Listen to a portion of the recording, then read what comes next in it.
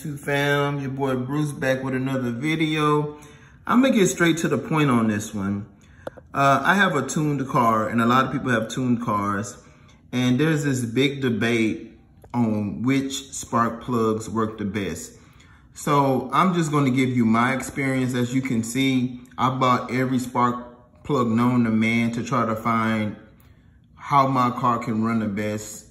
I gap them. I literally have bought like 10 different sets of spark plugs, but these are the most common spark plugs.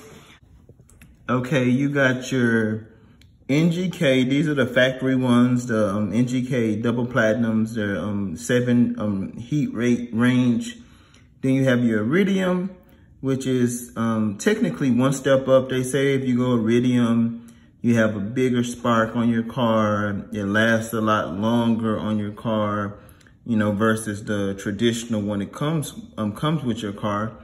Then you have the Bosch double platinum, which is our alternative to this one right over here.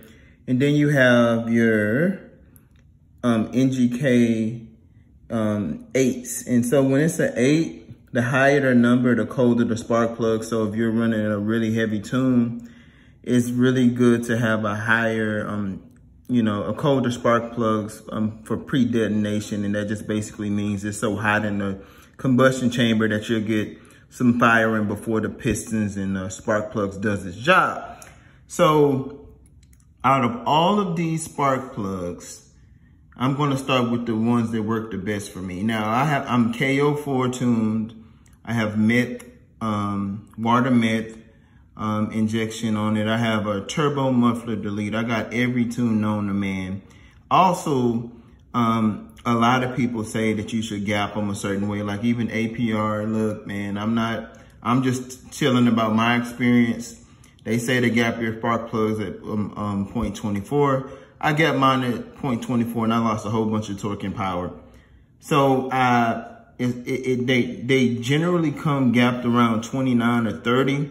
So I gapped them at 28, and that's my all of the different plugs, and that was my sweet happy medium, because the bigger the gap in a spark plug, the more fire that you get. The reason they want you to gap them small is because you got so much boost coming in your spark into your spark that it can blow it out. So that's when you should probably upgrade your coils to give it more of a bigger voltage, because the way the coils work, it basically gives a big voltage to the end of the spark plug, and that will ultimately give you your bigger spark. So, you know, it's kind of like you do lose a little bit of torque when you gap them small.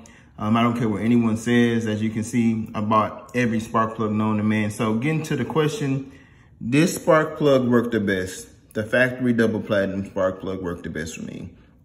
The iridiums right here, I wasn't getting as much torque. I don't know what it is about it. I assumed it would be better because they say iridium is better and it's for performance. But I didn't get, I lost torque. I felt like I lost power. My throttle response wasn't there. Bosch double platinum plugs actually almost were identical to these. But one issue I had back when I had stage 1 Revo tune is my Bosch plugs, the ends of them would get hot too fast, and one of them almost broke. I don't know if it can handle the heat range, so I just kind of stuck with the NGK R, and that's when I had a Revo tune, really aggressive tune.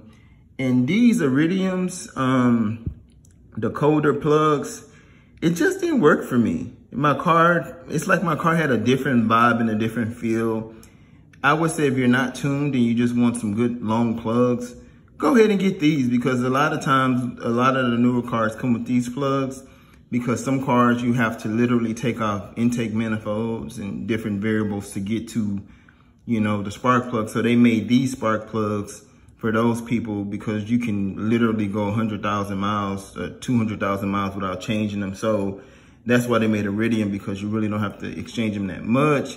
They used to have the old copper plugs, but they were out too fast. That's why they went to platinum, double platinum, and there we are. So yeah, this application worked the best for me. I have you guys can see it. I got a super modded car. I mean, you guys know my videos. And this worked the best. Now, some other plugs may work better for other people. I'm not here to debate that. I'm just basically saying my experience on all of the different plugs that I bought, these gave me the most power, the most torque from a numbers perspective and from a feel and a performance perspective. Peace out. Hope this helped you guys. Thank you. I'm gonna keep the videos coming.